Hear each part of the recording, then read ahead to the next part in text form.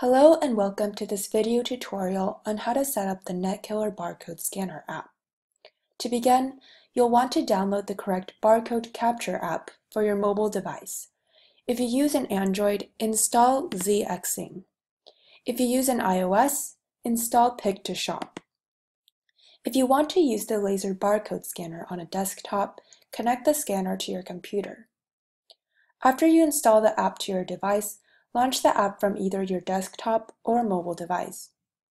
To access the app from your desktop, visit the web address link, bcscannerappspot.com. When the app requests access permission to your Google Drive, click Allow. First, you will design a form for your input screen and it will automatically generate a Google spreadsheet. It is much easier to design the form from a desktop than a small mobile screen. From the home screen, click Create New Form.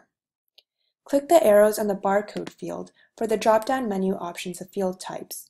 We have many field types to select from when designing your custom form. Choose your first field. I will choose the barcode field, which will automatically input and store the barcode number to your Google spreadsheet when you scan a barcode. To add more fields, click Add Field. Continue to add more fields until you've created a form fit for your purposes. First, I will choose the timestamp field. Now short answer, drop down, number count, and GPS. To access more field edit options, click the plus sign on a field.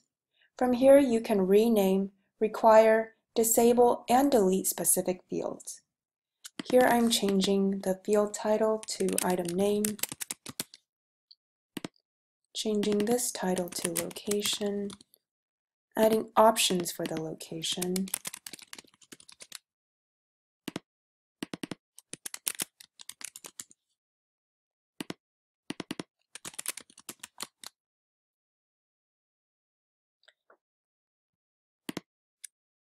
changing this to quantity. Once you have designed your form, you can preview it.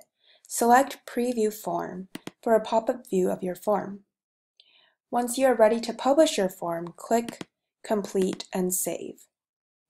You will now be required to fill out the form when you scan a barcode.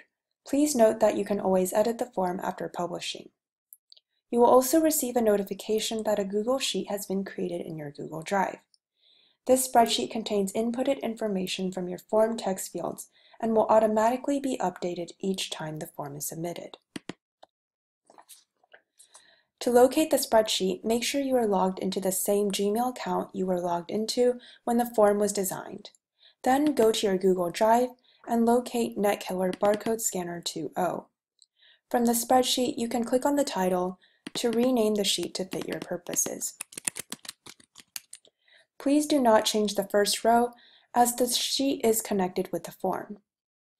To view your form field data, click the Barcode Scanner tab at the bottom of the spreadsheet. Once users begin scanning items and submitting the forms via their mobile device, information will automatically be inputted and updated onto the Google spreadsheet. Click the History tab to view a record of all initial scans and repeated scans with updated information.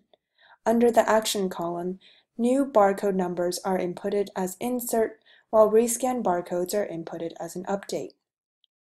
And now you can launch the app by opening your mobile browser or computer and entering the URL bcscannerappspot.com.